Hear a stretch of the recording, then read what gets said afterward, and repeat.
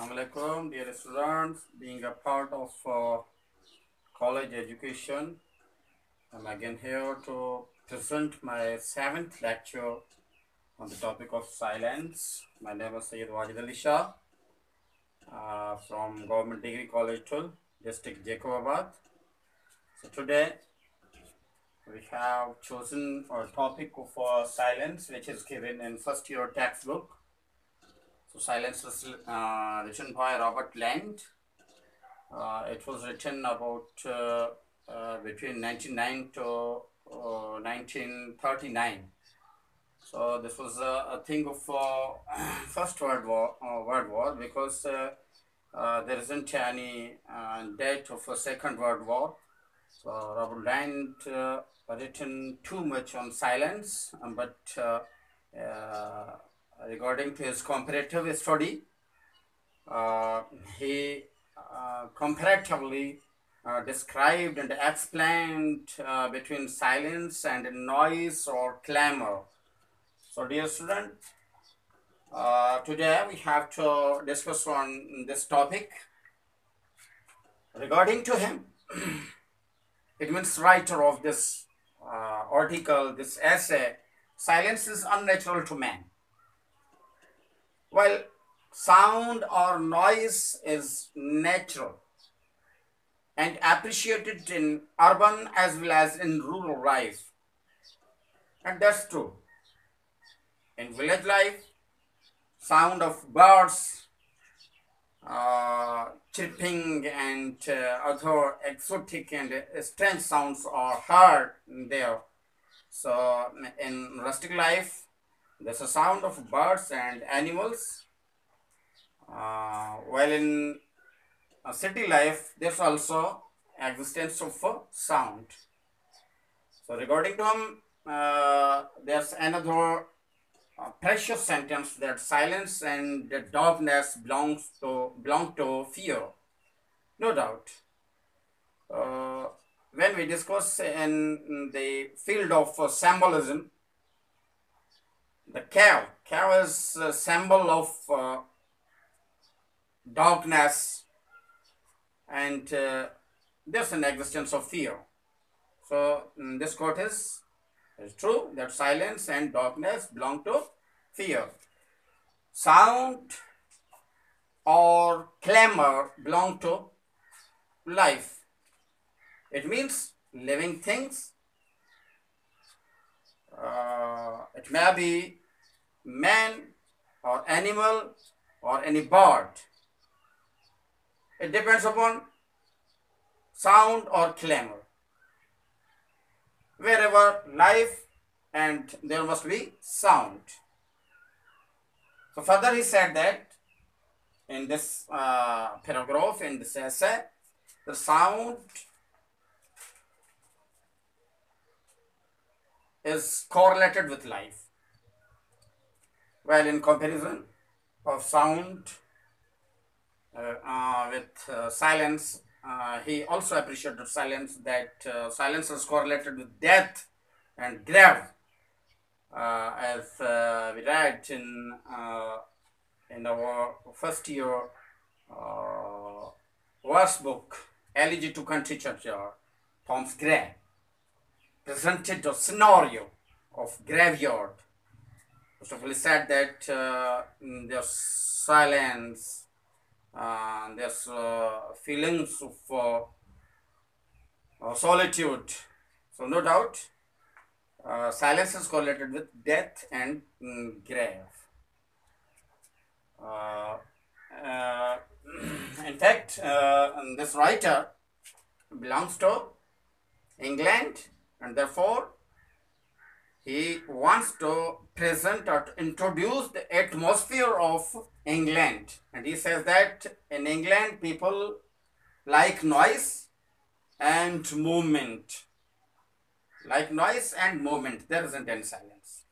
Each and every wants to move from here to there and to do something with clamor and noise.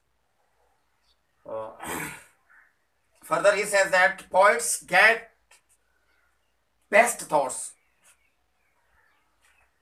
Who says? Robert Land. the writer of this essay, poets get the best thought and trust from the silence. When poets go into the silence, they can do too much by the help of imagery and by the help of their vast reading. Therefore, this quote is given in this paragraph or essay. There's another thing. No doubt we are Muslims and we pray in the form of silence, except Muslims, Christians, Jews, and other religions which are existed in this world. They always pray in silence. Dear students, I have given some statements and shown bibliography of the books which are given in this essay silence. So man begins his life with cry and ends it in stillness. No doubt when baby is born, he or she cries. By making conversation, we prevent a dreadful silence.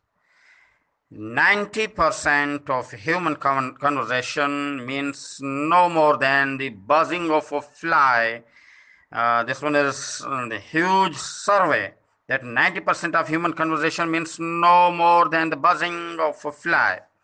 The discovery of new notes of sympathy is the secret of all good conversation. We love noise. Noise is companionship. Complete silence produces feelings of arrogance. Reminiscences are the best conversation in the world for two. It means two men. It means two personalities. So silence is also correlated with they warm the heart classes, and excite the brain like tea. Discussion is an interesting in temples and other places of worship. And in libraries, there's also an existence of silence. Should everyone to read the books in silent mode. Okay, so conversation is opposite of silence. As we know that conversation is natural to man. Dialogue becomes between two men with the help of conversation, with the help of asking question to each other. So conversation natural to man, which breaks the barrier of silence. This one is the comparison given by writer in this subject. And what about the best of what about the root cause of the writing of this essay? So there's a phrase or clause given in this essay, silence of first year textbook. So the clause is that 2 minutes silence. What was the purpose behind 2 minutes silence? And it was celebrated on Armistice Day, and this day was commemorated in the memory of warriors of First World War, because the date which is given in this essay is 1919 to 1939. There was not beginning of Second World War, but that's the thing of First World War. So, noise, once again, I want to repeat it, that noise, sound and clamor. So that's the given comparison between noise, sound and clamor towards silence and stillness. It means no conversation. So this one is a paramount and major essay of first year textbook. And Robert Land wrote this essay, and this one is meaningful, and he compared all of the features produced, the salient features of silence and conversation or noise or clamor. So dear student, once again will appear at this stage to deliver my next lecture with an interesting topic and the continuation of online and college lectures. So thanks a lot.